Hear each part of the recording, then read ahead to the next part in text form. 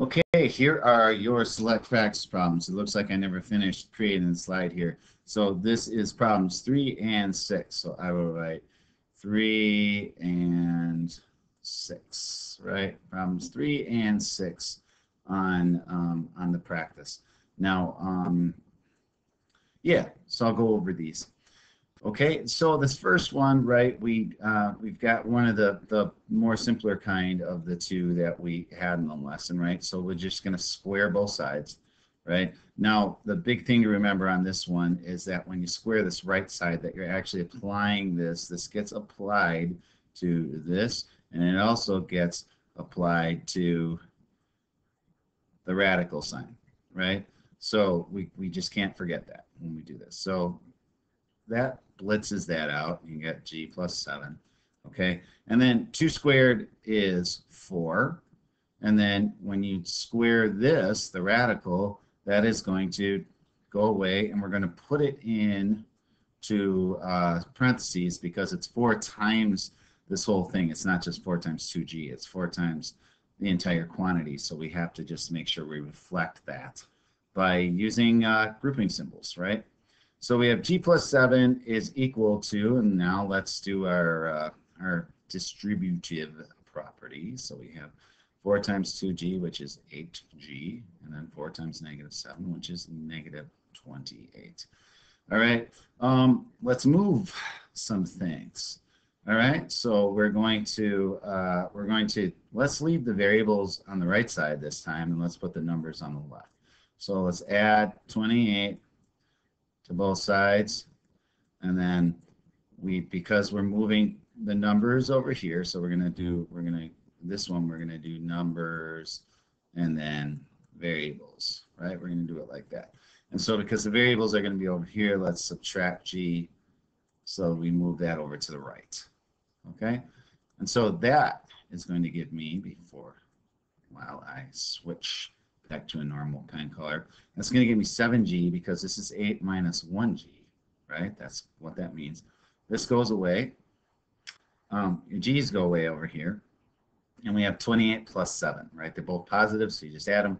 You get 35, divide both by 7, and you get g is equal to 5. So now let's grab a different color here, and let's do my check step. All right, check steps, I guess it would be, because it's not just one step. So we're going to go the square root of 5 plus 7. I'm going to show us putting it in by using the parentheses, and then 2 times 5, all right, because it's 2g, so 2 times whatever g is, and g is 5, minus 7. All right, so this gives me a square root of 12 equals 2 times the square root of 10 minus 7. So let's simplify this. So we get 2 times the square root of 3 is equal to the square root of 12. Okay, so great, but remember 12 can be factored so that it has a square number in it, right? 12 can be factored to 4 times 3. So we can rewrite this as square root of 4 times 3 equals 2 times square root of 3. Break it up, right? That's square root property. You can do that, right? And then the square root of 4 is 2. So you get 2 times the square root of 3 is equal to 2 times the square root of 3. Works out. We're happy people. You go sweet, and then you circle your answer. And yeah, and we're in good shape. All right, so that's that one. All right, number 6. So we'll do these both in the same video, even though this one's going to take a little more. But you know what? You can always fast forward or whatever you got to do. All right, so we're going to go to squaring right away because if you move the 1 around, all it's going to do is just make you have to square it on a different side. So it doesn't matter, right? So we're doing this. When you square this one, because it's just one term, the radical nice and neatly goes away, and you get 3x plus 1.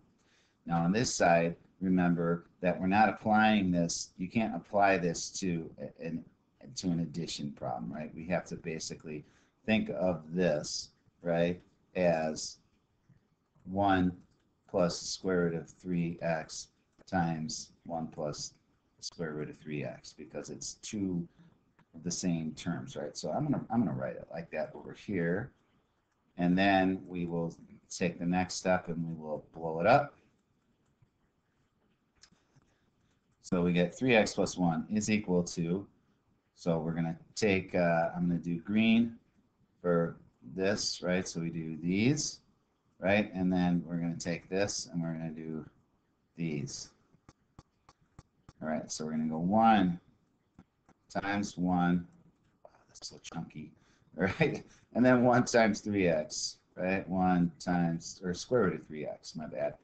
Okay, now we'll do red. Sorry, I get lazy and don't want to make it the thin one. So we got square root of 3x times 1, and then the square root of 3x times the square root of 3x. All right, so this is what we have. Okay, now I'm going to switch back to black and go slim again. So we got 3x plus 1 is equal to 1 times 1 is 1. 1 times square root of 3x is just square root of 3x, and it is positive, right? So we will go plus square root of 3x. Same thing over here, so plus square root of 3x. And then this last term, when you multiply them, right? Not when you add them like this, but when you multiply them like this is the same as square root of 3x squared, right? So it just, again, that takes care of that. So you get plus 3x, right? So cool. I like that. That works. All right. So we get 3x plus 1 is equal to 1. Now, when you have two radicals, right, and it's the same thing, you almost treat this like it's its own variable, like 3x. You could think of this. It's like we're going to call this w. Well, if you hit, or the square root of it is w, right? So you have one w plus another w, so you have two w's, right? So basically, when you add these up, it's like you have two of the same thing. So you have two square roots of 3x, right? Because there's one here and one here that we don't write, but they're kind of implied. So this is what you get. And then you got plus 3x. All right, now, next step. And we know what kind of tends to happen when we do this is we are going to subtract 3x from both sides. We're going to subtract 1 from both sides. And the reason we're doing this is I'm clearing out this side to get 2 times the square root of 3x and get it by itself, right? So it clears this side out, which is what I wanted. Unfortunately, it also clears this side out because we have the same thing on both sides, right? You got this 3x and the 1 here, you got a 3x and 1 here. Well, that also cancels out, so you got a 0. All right, so when you get that, don't panic, right? Don't go, oh, no solution, oh my God, what am I? No, that's not how it works, right? Just, take a look at it and keep calm and use your process. We're gonna get rid of the 2 by dividing. So, and it's nice and easy, right? So you get square root of 3x is equal to 0. We like 0. We like 0 a lot. All right, and so now to get square root of 3x by itself, you are going to square it, right? We want to get rid of the radical sign. Okay, let me scoot this down a little bit. Okay, so this will apply to this. Goes away, it becomes 3x. 0 squared is just 0. And then to finish, if you divide by 3, you get x is equal to 0. And this is my answer, all right? And so now what I want to do is plug this thing back into the original equation, which is right here, and see what I get, okay? So my check steps, all right,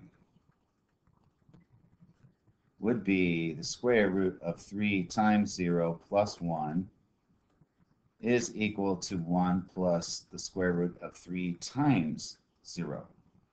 All right, so this becomes 0, right? This is going to be 0 as well. So this gives me the square root of 1 is equal to 1 plus the square root of 0. Square root of 0 is just 0. 1 plus 0 is 1. And then the square root of 1 is 1. And so it does check out. We like that. And so this is my solution, right? I think a lot of times we see 0 as a solution and we kind of freak out and think that, oh, that can't be a solution, but it absolutely can be a solution, right? And we know that from graphing polynomials that a lot of times you have 0 as one of your solutions. and it's actually pretty easy to work with. So that's how that works. So good luck with these, and yeah, and we'll see you at the next one.